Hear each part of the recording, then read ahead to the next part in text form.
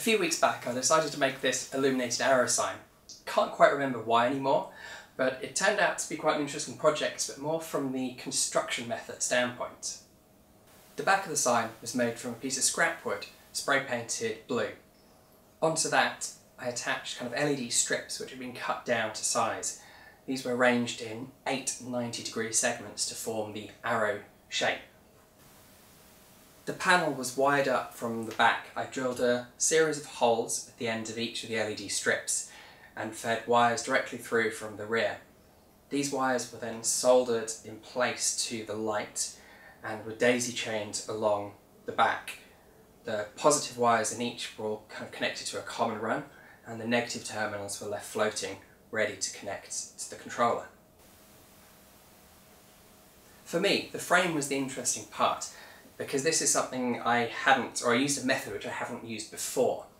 So I obtained some kind of 90-degree kind of white plastic kind of edging, the type of stuff you might use in a bathroom or a kitchen just to finish off some counters.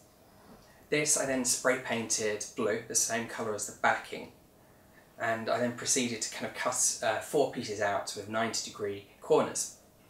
And then to join it together I used super glue.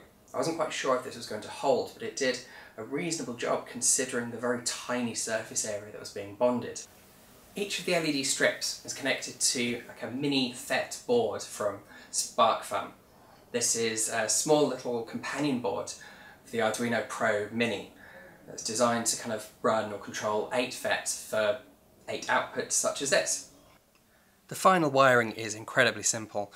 It's got the FET board, the Arduino Pro Mini, and the power for both of those comes from this barrel jack just glued in on the side. To finish this thing off, I had a sheet of blue acrylic, the same size as the wooden backing, and that then sandwiched in between the edge of the frame here and the wooden back. All of that was then siliconed in place to form a kind of a solid kind of enclosure. When the frame was constructed, the edges weren't particularly good. There were some gaps. So to finish it off, I used some kind of model making filler. This did a really good job of sealing it up. It's still not perfect, but it's a lot better than it was, and it's certainly good enough. That was then sanded down and sprayed.